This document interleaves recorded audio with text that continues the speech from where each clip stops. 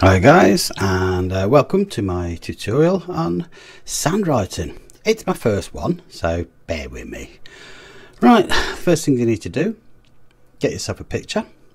I found this on the internet, and this one's quite a big one. It's 2500 wide and 1600 pixels height. You can choose anything, but bear in mind about your text itself, and your font needs to sort of fit the picture. So first things we need to do, choose a font. Just wait till this initializes, and for the purposes of this I've gone for freestyle font. It's a nice easy one, it's a nice one to use. Regular, but I think that's standard. 72 points, and anti-aliasing I've put crisp, but again, choose your own. Right, when you're happy, make sure your font is in black. At the moment it's in white, but I'll just change that, and type away in the sand. Anything you like. I'll put hello world. When you're happy, move it along. Left mouse click just off the font. You see a little arrow and a square, cut across. Move it, and when you're happy with the placement, on the little tick just above, tick that, or you can just hit enter.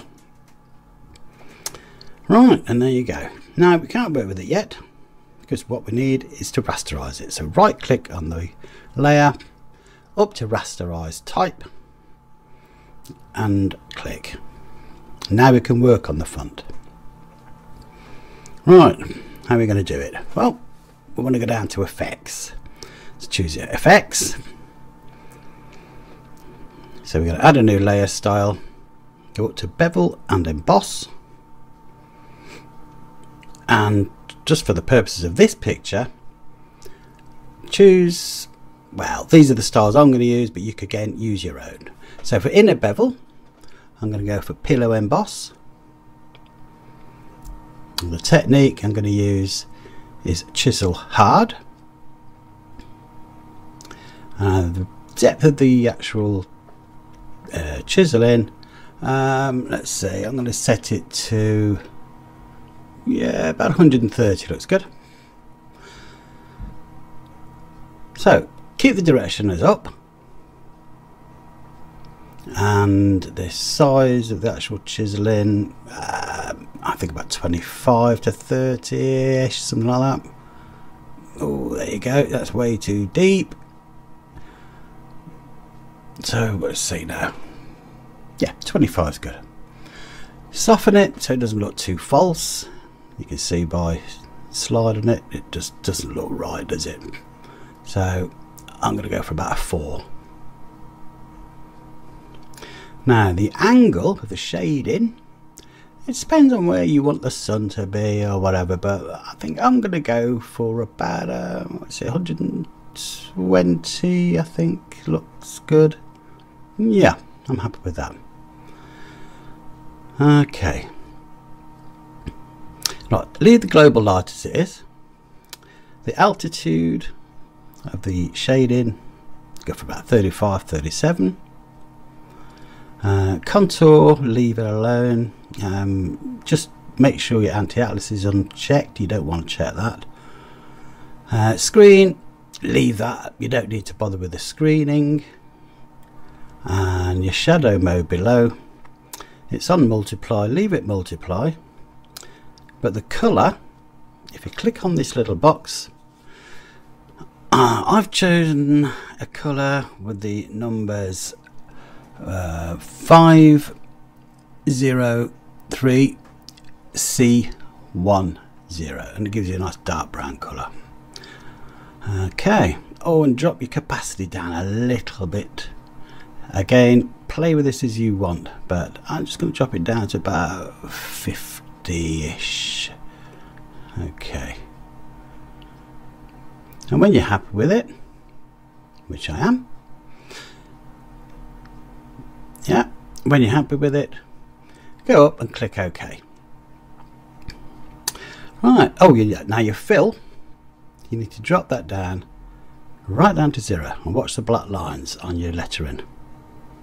and they've disappeared. Now you're left with a nice text in the sand. But hang on, you got all this stuff in the middle of the letter. You don't want that. So let's get rid of that, shall we? So how we do that? Right, we go down to the bottom of the layer menu. Make sure that your text is highlighted. You add a new layer mask, and a white box should appear on your text layer.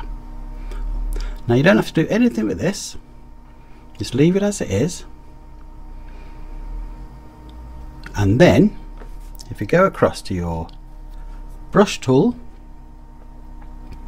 now for this purposes, again I've chosen a soft brush with a size of around, I think I'll go for about a 30,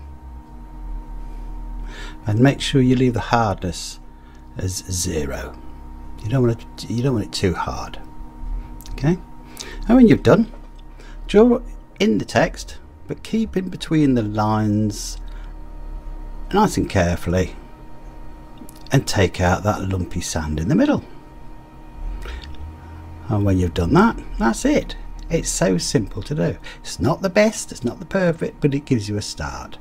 Have a play around, use different texts, use different styles, and see what you come up with. Oh, and if you want to have a go at freehand drawing in sand, we'll show you that in just about 20 seconds when I've just finished this, so bear with me.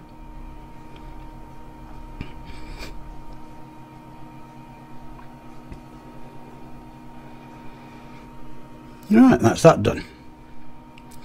Okay, so you fancy a bit of freehand drawing in the sand, so that's quite straightforward as well. Similar thing. If you go across now to your layers, choose a new layer and turn off the text, which is just that little eyeball. So now again you're left with a blank beach. Go to effects, blend, bevel and emboss, using the same as before. There's pillow emboss, chisel hard, depth is again around 100, well 130 we said, yeah. Direction is up, size is about 24, and we'll soften it to about 4. The angle, well, it's already set now for 120. Use global light. Your altitude's still the same at 37. Leave the contour and screen. Don't bother with those. Now multiply again, drop your, well no, we'll do a colour here again. Yeah, you don't have to put the same colours in.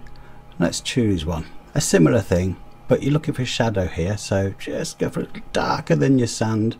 That looks nice. Get down to the opacities, just drop it a little bit. When you're happy, click OK. Right, and basically you go across, get your brush tool. Oh, hang on. Oh no, hang on, yeah. Now when we're doing this, it's 1 pixel. Same brush, but 1 pixel. Okay. Oh, and now remember, drop your fill capacity down to 0.